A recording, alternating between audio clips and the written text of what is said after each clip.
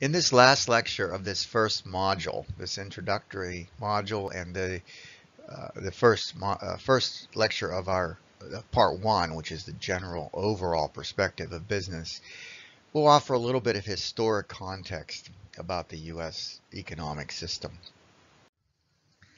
The United States is a mixed economy with a foundation based on capitalism. To understand the current state of the American economy and its effect on business practices, it's helpful to examine its history and the role that an entrepreneur, the entrepreneurial principles and entrepreneurism has on the economy, and how the government interacts with the economy. Before the colonization of North America, of course, Native Americans lived in what's essentially a hunter-gatherer kind of model in farming. There was some trade among various tribes, but by and large it was hunter-gathering and an agricultural model. The colonists who came after the 1600s, they operated primarily an agricultural economy. But as the nation expanded towards the west, they found natural resources like coal, copper, iron ore, and they used them to produce various goods like horseshoes, farm implements, kitchen utensils, and of course some trade developed around those inventions. Some families also spent time turning raw materials into clothing, household goods, with cotton, the skins, and that sort of thing, wool. Because these goods were produced at home, this system is called the domestic system. In the 19th century, the Industrial Revolution brought the development of new technologies in factories. The factory brought together all the resources needed to make a product: materials, machines, workers. Then we had railroads. They brought major changes, allowing farmers to send their goods and surplus crops and goods all over the nation and barter them for sale. Markets started to develop. Factories began to spring up along the railways to manufacture farm equipment and a variety of other goods that were shipped along the rails. Industrialization brought significant increase to the prosperity in the United States, and the U.S. gradually became a manufacturing economy. That's one that's devoted to producing goods and providing services rather than just producing agricultural products, food goods and the like. Businesses became more concerned with the needs of the consumer, and once you have a lot of factory capacity, you're producing more perhaps than consumers would just buy just because they've never seen this before and they really want it. Now they choose between different products.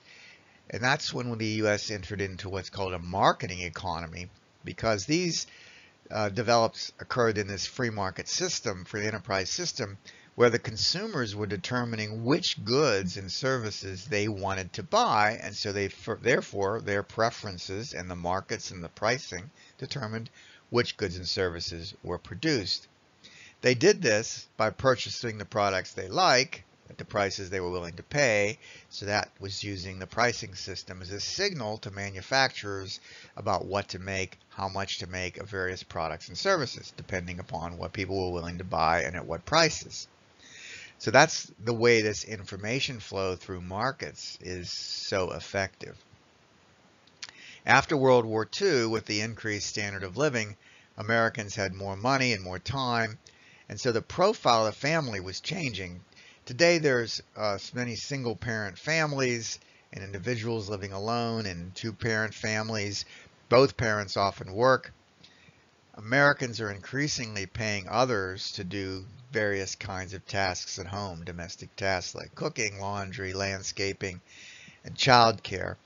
And these trends have gradually changed the United States into what's called a service economy, which is one that is devoted to the production of services that other people can purchase to make life easy for their busy customers. Service industries include such things as restaurants, banking, healthcare, childcare, auto repair, leisure-related industries, and even educations. These are growing rapidly, and they now account for as much as 80% of the U.S. economy. These trends continue with new technologies, and they're contributing new service products all the time, like Uber and others, based upon technologies and digital media that we can provide it instantaneously at our fingertips with smartphones, social networking, and virtual worlds. A nice long story of how we got to where we are, and things are changing rapidly and continue to change, and will continue to change for years to come. It's good to know where you came from to kind of understand where we might be going. In this system, the entrepreneur plays a key role. They're individuals who identify an unmet need in the economy, and they're willing to take risks. And so they take the risk of their wealth and their time and their effort to try to develop a product or a service that will meet that need. Often, these innovative products or new ways of doing things disrupt the current players in the market and fundamentally change important aspects of the economy. The internet, for example, or Facebook, have changed radically how we interact with one another and how we purchase and how we learn about new goods and services and purchase them. Then we have drones and virtual reality are coming in the future. Driverless cars, all sorts of potentially new products and services. Just think about what some ideas, some possibilities that were created with services that model themselves on the Pokemon Go view of creating a virtual view of the world that you're in. Instead of just finding Pokemon characters, you could buy goods and services or identify opportunities you might not see otherwise for having some sort of a leisure or some other kind of a service event in your life, some experience. The free enterprise system provides conditions necessary for entrepreneurs to succeed. In the past, entrepreneurs were often inventors who brought all the factors of production together to produce a new product. Others were so-called captains of industry, invested in the country's growth. Now we often have entrepreneurs that are creating new software applications and different virtual environments online, videos on YouTube that are entertainment, that provide entertainment to us, that puts a lot of power for innovation and change in entrepreneurs through social media and the virtual environments. Entrepreneurs constantly change the American business practices with these various kinds of technologies and inventions and different management techniques that are also introduced in entrepreneurial activities. Entrepreneurship requires certain abilities and skills. You have to evaluate risk, you have to understand innovation, creativity, and of course the system itself has to have incentives that will bring them rewards. Bill Gates, Warren Buffett, Mark Zuckerberg, successful, highly successful entrepreneurs. There are many others I'm sure that you can think of. Elon Musk, who was one of the founders and one of the entrepreneurs in PayPal, and is now developing Tesla and SpaceX and other possible new companies.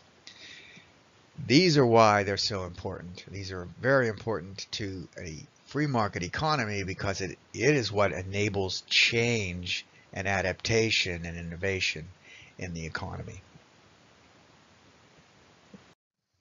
The flip side of the bottom-up role of the entrepreneur is the role of government in the economy.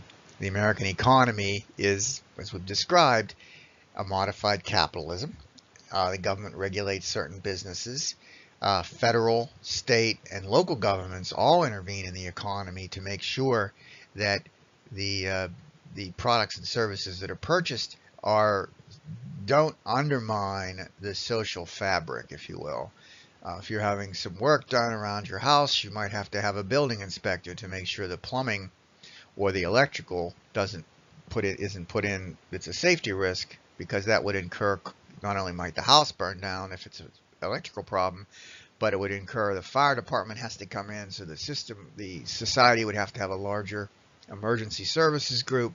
So by putting these kinds of regulations, it modifies just this pure idea of free market capitalism. They should be designed, laws and regulations, to promote competition and at the same time protecting consumers and employees, and also increasingly realization that there has to be protections on the environment. Other agencies measure the health of the economy. They figure out what's necessary to make steps to minimize disruptive effects of fluctuations and to reduce unemployment, and not only reduce unemployment, but provide a safety net for those who do become unemployed. There are other agencies that are put in place, in particular the Federal Reserve Board, which tries to intervene when they understand things are happening in the economy that are creating risk. They try to spur growth by moving money. They call it the money supply. We'll talk more about this at the end of the course. But they put money into the economy so people have more money to spend and businesses have more money to hire people, to create demand, and hopefully cause the economy that might be slowing down and moving into a contraction and bring it back up into an expansion, just because you have now more money in the system. And that's another important government function that helps move the American economy forward. All of these are important elements of how the government at the macro level supports keeping the system moving forward, and some of the things that might move it off the rails, pushing it back onto the rails, in contrast to, in our prior discussion, the entrepreneur being the bottom-up change agent, kind of like the gadfly that's making things change and different. The government keeps it all sort of moving in the right direction, and of course there's a difficult balance there. All of this occurs in the context of ethical and social responsibility of businesses in the community. This is the middle range organizations that are operating within this government umbrella, under this government umbrella, but also with these entrepreneurs running around among them, the organizations that are currently there. In the past few years, there's been a number of scandals at different kinds of corporations: Enron, Countrywide, British Petroleum, different banks like Bank of America and Citigroup. Business ethics has gotten to much more visibility. It's generally referred to, business ethics generally considered the standards and principles that are used by society to define appropriate and inappropriate conduct in the marketplace or in the workplace. In many cases, these standards have been codified into laws that prohibit certain actions, calling them unacceptable. Society is increasingly demanding that business people behave in a socially responsible manner towards not only the customers, but also their employees, to investors, to government regulators, to communities, and even to the natural environment. These are all constraints on free market interactions, if you think about it. We talked earlier about them, but more it's making sure the market doesn't drive things in the wrong direction, get off the rails. No area is more debated online than online privacy and the issues associated with being able to hack different organizations. While one view is that ethics and social responsibility are a good supplement to good business activities, there's also an alternative viewpoint. Research has shown that ethical behavior can not only enhance a company's reputation, but also drive incremental profits, because people want to work with organizations that are socially responsible. To promote social responsibility and ethical behavior while achieving organizational goals, businesses can monitor the changes and the trends in the society's values, in their own values internally. They can determine what society wants from them, what individuals in their communities want from them, and attempt to predict the long-term effects of their decisions. A company's reputation depends upon its profit, but also the longer-term profit will be affected by its ethics and its social responsibility, particularly as the society gets more aware of the interactions between business and society. The next module, Module 2 of this course, will go more deeply into the important concerns and impacts and how ethics and social responsibility can be considered and how it might affect one's own career in the workplace and in the businesses that we deal with. That's what will be in the next lecture or the next module, Module 2. Please participate in the online discussion about the content of this module that's available on Moodle. Please share your insights on the following questions. What is the fundamental goal of business? Do all organizations share this goal? Who are the main participants in the business environment? What are their main activities? What other factors have an impact on the conduct of business in the United States? Explain the terms supply, demand, equilibrium price, and competition. How do these forces interact in the American economy? And lastly, list and define the various measures of government and how they may be used to gauge the state of their economies. If unemployment is high, will the growth of GDP be great or will it be small? Thank you for participating in this discussion, and I look forward to reading your insights.